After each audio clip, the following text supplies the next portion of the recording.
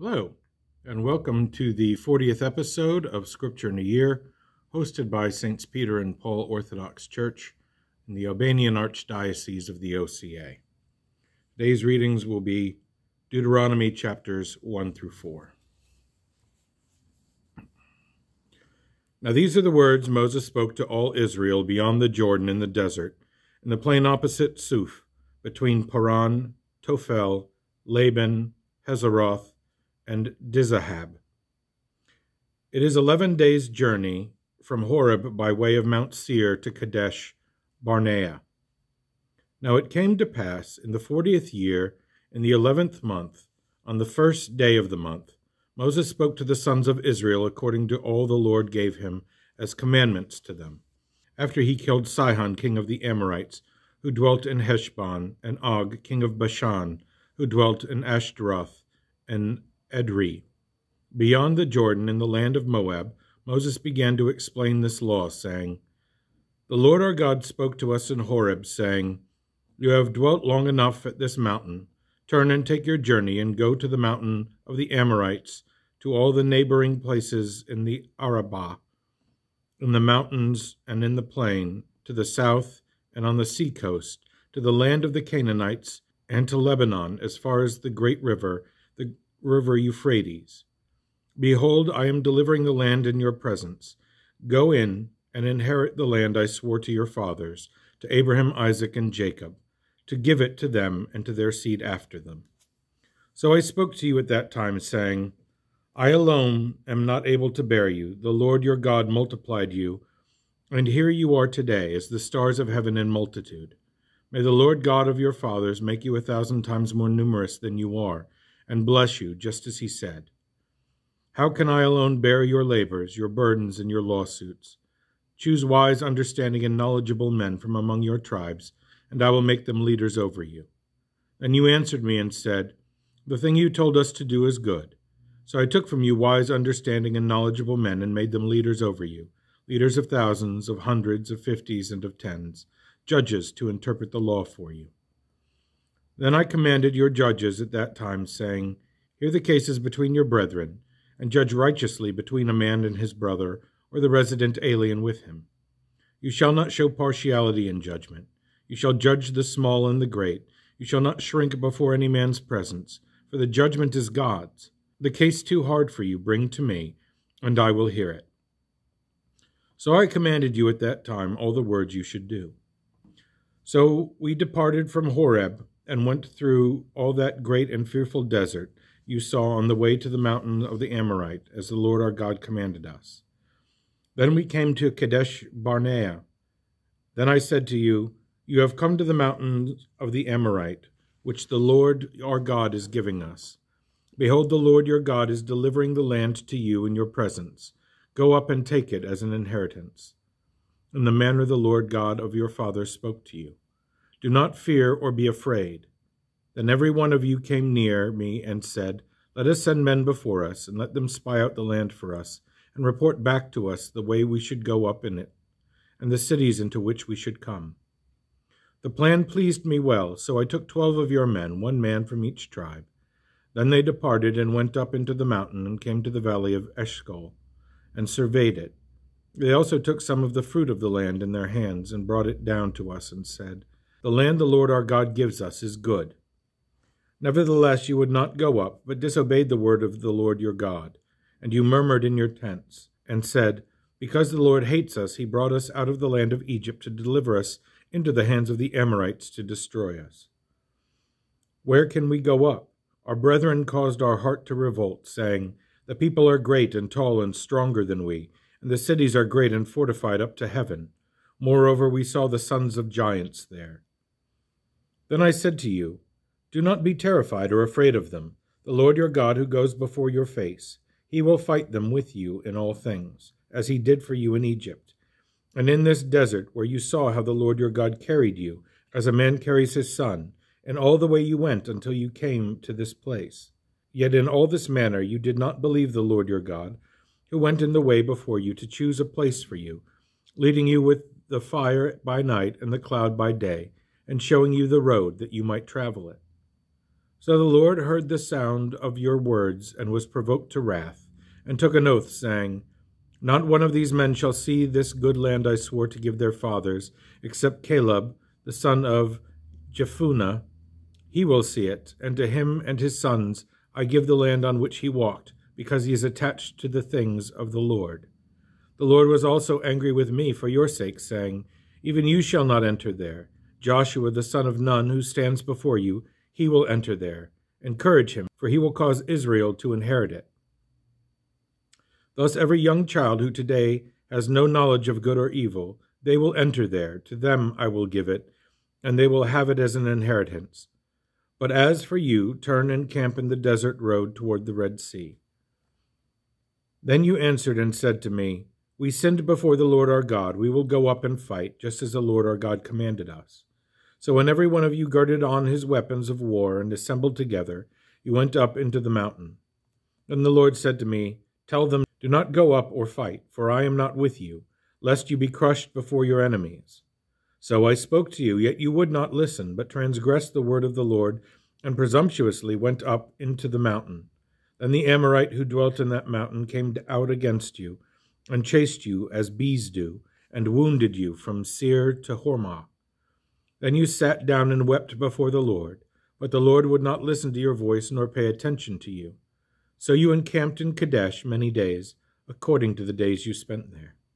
So we turned and journeyed on the desert road along the Red Sea, as the Lord spoke to me, and we encircled Mount Seir for many days. Then the Lord spoke to me, saying, Let your encircling of this mountain be sufficient. Therefore, turn northward. Also command the people, saying, You are about to pass through the boundaries of your brethren, the sons of Esau, who live in Seir, and they will be afraid of you, and will be in exceeding dread of you. Do not engage them in war, for I will not give you any of their land. No, not so much as one footstep, because I gave Mount Seir to the sons of Esau as an inheritance. You shall buy food from them with money, that you may eat, and you shall also buy water by the measure from them with money, that you may drink. For the Lord your God blessed you in all the work of your hands. Consider how you crossed that great and fearful desert. Behold, these 40 years the Lord your God was with you, and you lacked nothing. Then we passed beyond our brethren, the sons of Esau, who dwell in Seir, along the road of the Arabah, from Elath and Ezion-Geber. And we turned and passed along the desert road toward Moab. Then the Lord said to me, Do not be at enmity with Moab or wage war with them, for I will not give you any of their land as an inheritance, because I gave Ar to the sons of Lot to inherit. The Emim dwelt there in times past, a people as great and numerous and strong as the Anakim. They were also regarded as Rephaim, like the Anakim, but the Moabites called them Emim. The Horite formerly dwelt in Seir, but the sons of Esau rooted them out and destroyed them from before their face, and dwelt in their place in the manner Israel did in the land of their inheritance, which the Lord gave them. Now rise, break camp, and cross over the valley of Zered. So we crossed over the valley of Zered.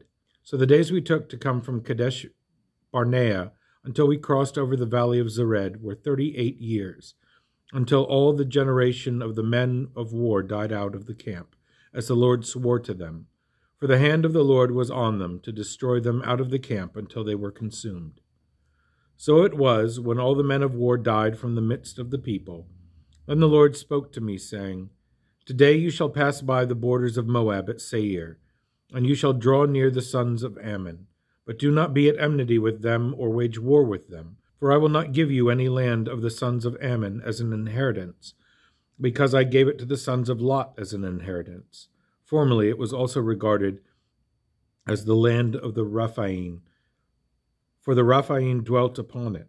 But the Ammonites called them Zamzumim, a people great and numerous and stronger than you, just as the Anakim.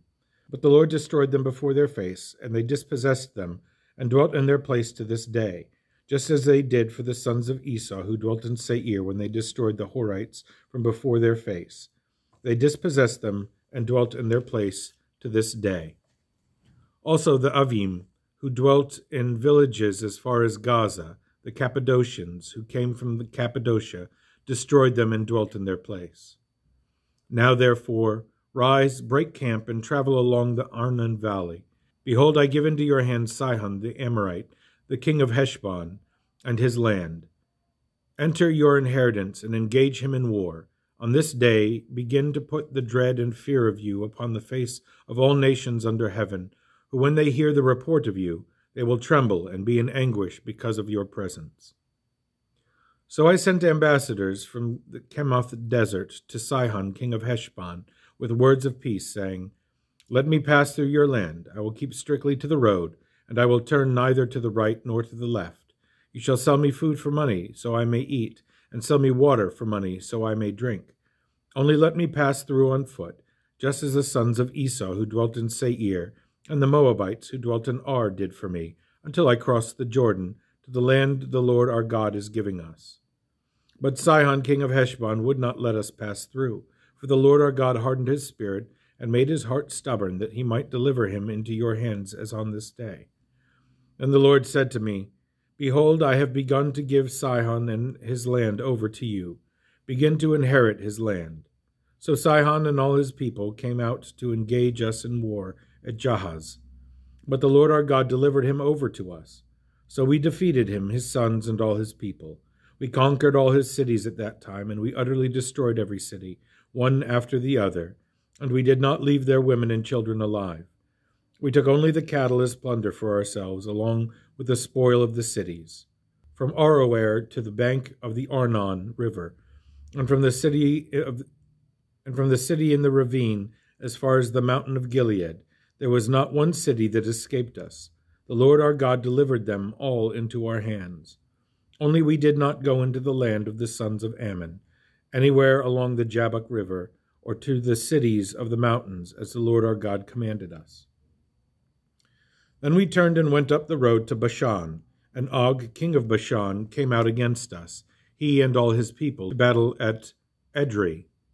And the Lord said to me, Do not fear him, for I delivered him and all his people and all his land into your hands. You shall do to him as you did to Sihon, king of the Amorites, who dwelt at Heshbon. So the Lord our God delivered Og, king of Bashan, unto our hands, and all his people, and we struck him until none of his seed remained. Also at that time we conquered all his cities. There was not a city we did not take from them, 60 cities, all the region of Argob, the kingdom of Og in Bashan. All these cities were fortified with high walls, gates, and bars, besides a great many cities of the Perizzites. We utterly destroyed them as we did Sihon, king of Heshbon, utterly destroying every city, one after the other, and the women and children. But all the cattle and spoil of the cities we took as booty for ourselves. At that time we also took the land from the hands of the 2 kings of the Amorites beyond the Jordan, from the Arnon River to Mount Hermon. The Sidonians called Hermon Sirion, and the Amorite called it Senir.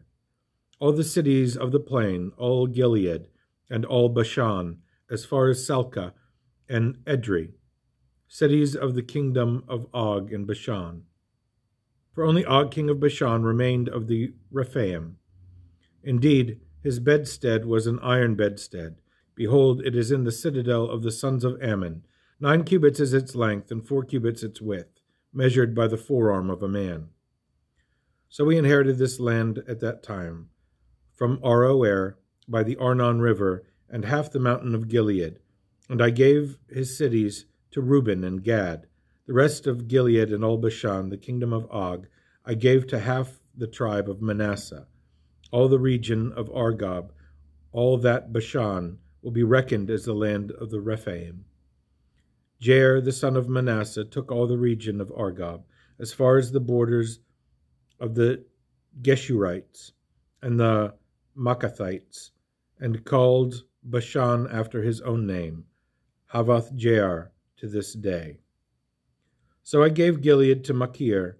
Now to Reuben and Gad I gave from Gilead as far as the Arnon River, the middle of the river as the border, and as far as the Jabbok River, the border of the sons of Ammon, and the Arabah and the Jordan, or the border stretching from Machanaroth down to the sea of the Arabah.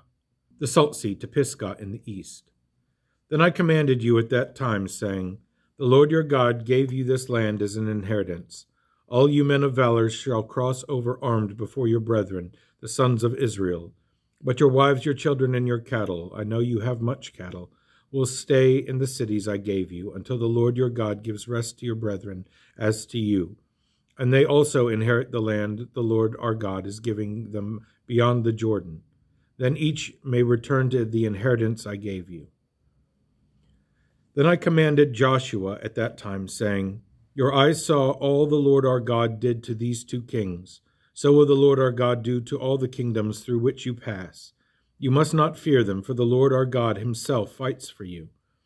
Then I pleaded with the Lord at that time, saying, O Lord, you have begun to show your servant your strength and power, and your mighty hand and outstretched arm. For what God is there in heaven or on earth who can do anything like your works and your mighty deeds? Let me cross over and see this good land, this good mountain, and enter Lebanon. But the Lord disregarded me on your account and would not listen to me. So the Lord said to me, Enough of that, speak no more to me of this matter. Go up to the top of this stony mountain and lift your eyes toward the sea, the north wind, the south wind, and the sunrise. Behold it with your eyes, for you will not cross over the Jordan.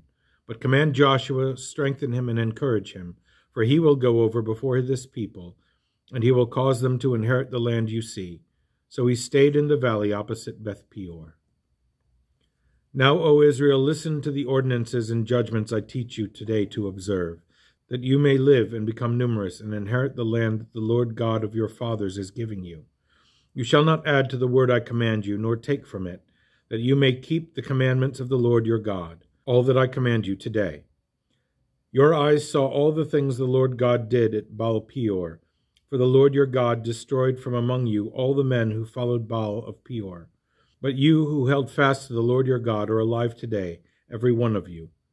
Surely I taught you ordinances and judgments as the Lord commanded me, that you should act according to them in the land you go to inherit. Therefore be careful to observe them, for this is your wisdom and your understanding in the sight of the Gentiles, who will hear all these ordinances and say, Surely this great nation is a wise and understanding people.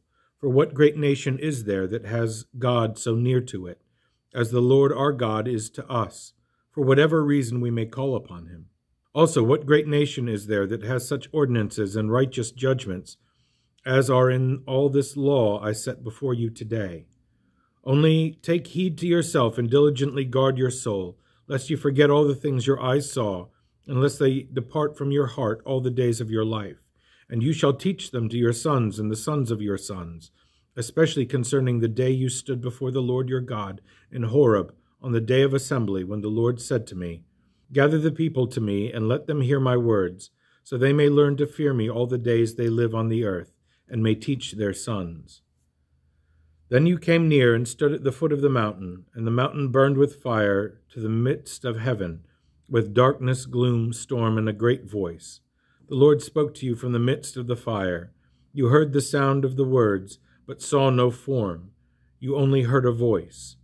So he declared to you his covenant, the 10 Commandments, which he commanded you to perform, and he wrote them on 2 tablets of stone. Then the Lord commanded me at that time to teach you ordinances and judgments, so you might observe them in the land you are crossing over to inherit. So be careful to guard your souls, for you saw no form when the Lord spoke to you at Horeb on the mountain from the midst of the fire. Do not act lawlessly and make for yourselves a carved form of any image, the likeness of male or female, the likeness of any cattle on the earth, or the likeness of any winged bird that flies under heaven, the likeness of anything that creeps on the ground, or the likeness of any fish in the waters beneath the earth. Also do not act lawlessly when you lift your eyes to heaven and see the sun, the moon, and the stars, all the adornment of heaven, and you thus go astray and worship and serve them, which the Lord your God assigned to all the nations under heaven. But the Lord took you and brought you out of the iron furnace from Egypt, to be his people, an inheritance, as you are this day. Furthermore, the Lord was angry with me about what you said and swore I would not cross over the Jordan and enter the land the Lord your God is giving you as an inheritance. But I am going to die in this land. Thus I am not going to cross over this Jordan, but you will cross over and inherit this good land. Take heed to yourselves, lest you forget the covenant the Lord your God made with you, and to make for yourselves a carved form of anything, concerning which the Lord your God forbade you. For the Lord your God is a consuming fire, a jealous God. If you beget sons and the sons of sons, and dwell a long time in the land, and act lawlessly, and make a carved form of anything, and do evil in the sight of the Lord your God, to provoke him to anger, I call heaven and earth to witness to you today that you will be utterly destroyed from the land you are crossing over the Jordan to inherit. You will not live long on it, but will be utterly annihilated. Then the Lord will scatter you among all the nations, and you will be left few in number among all the nations, where the Lord will bring you. There you will serve different gods, the works of men's hands, wood and stone, which neither see, hear, eat, nor smell. But from there you will seek the Lord your God, and you will find him when you seek him with all your heart and with all your soul in your tribulation. And all these words will find you at the end of days, when you turn to the Lord your God and obey his voice. For the Lord your God is a merciful God.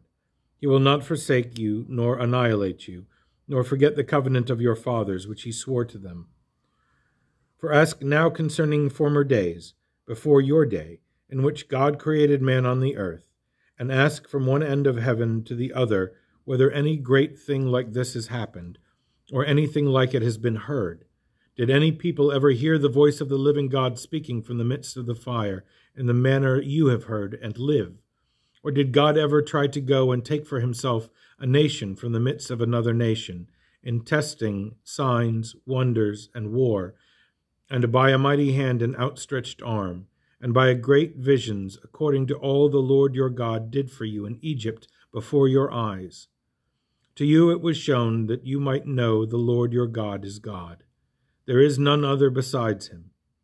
Out of heaven he let you hear his voice, that he might instruct you, and on the earth he showed you his great fire, and you heard his words from the midst of the fire.